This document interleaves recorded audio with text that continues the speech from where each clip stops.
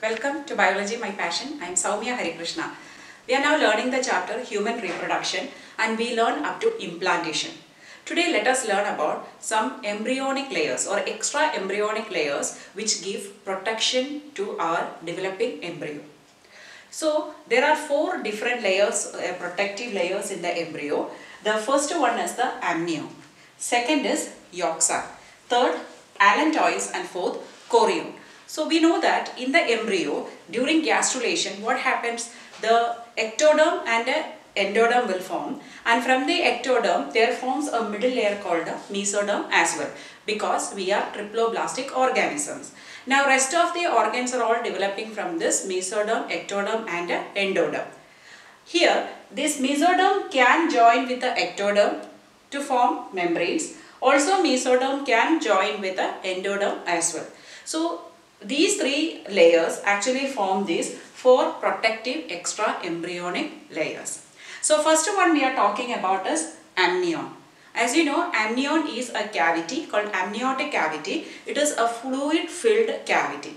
So what is the fluid inside that? It is amniotic fluid.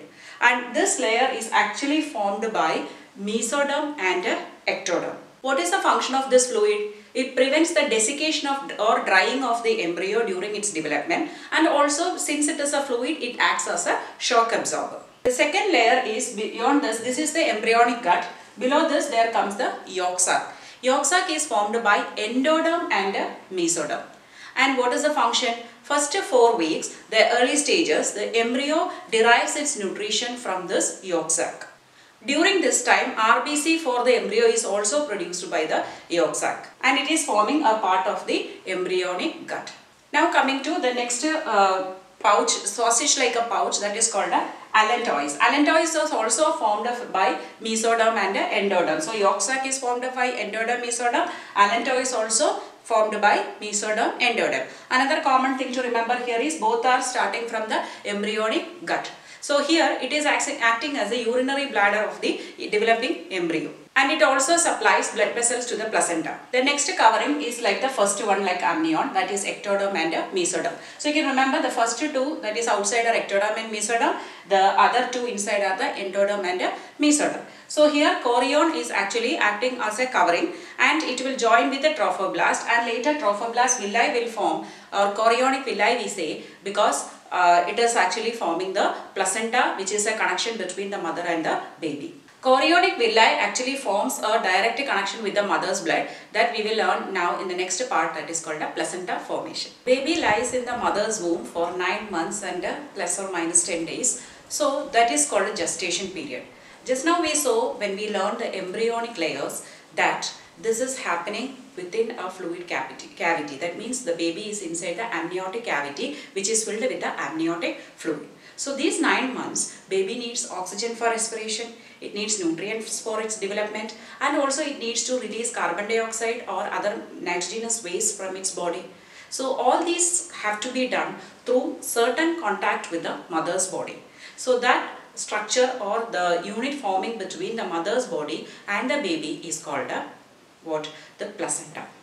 So the chorion is the external membrane. Outside the chorion there forms a structure called a trophoblast. You know, trophoblast is the outer layer of the blastocyst. We learned implantation stage, right? So this trophoblast and chorion layer are together forming that villi, that is called a chorionic villi.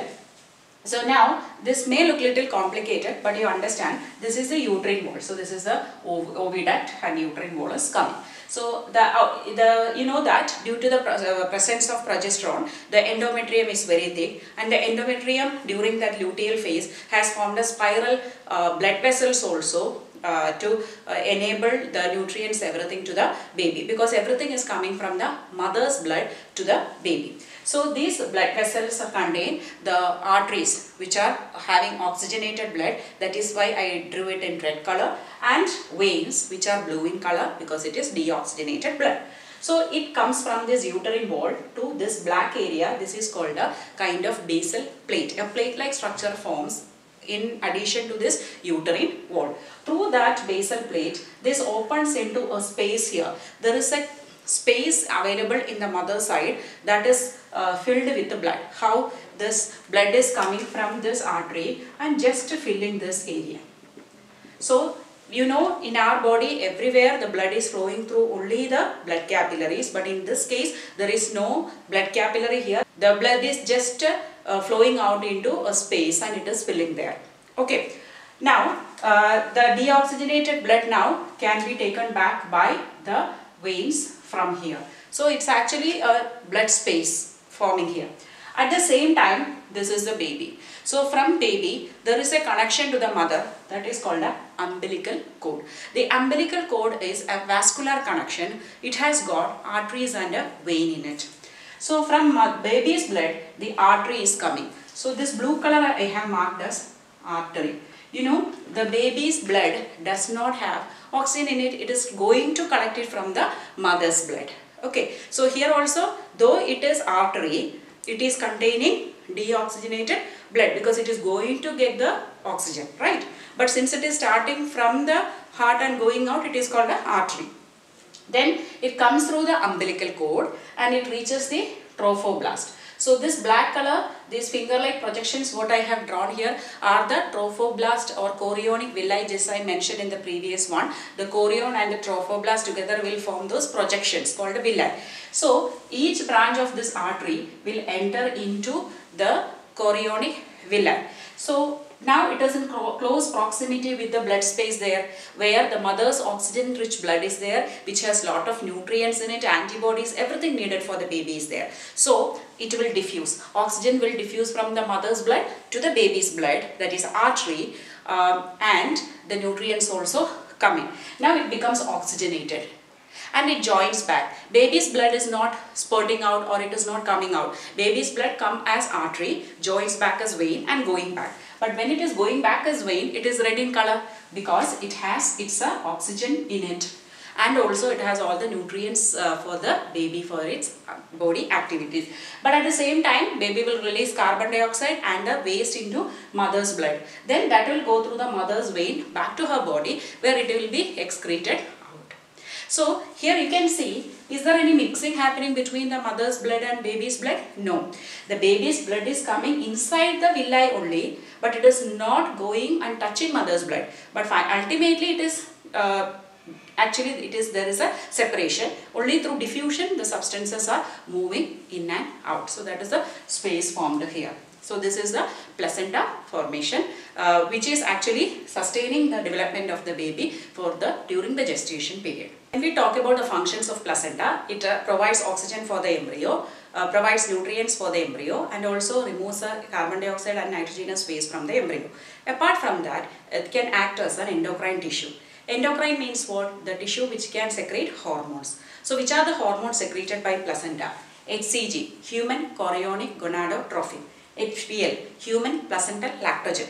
Then relaxin, estrogen and progesterone. So if the hormone secreted by placenta asks, you have to write all the 5. But you can say that these estrogen and progesterone are secreted by other parts as well, like developing follicles can secrete estrogen, that we learned already. So the hormone secreted only by placenta if asked, HCG, HPL.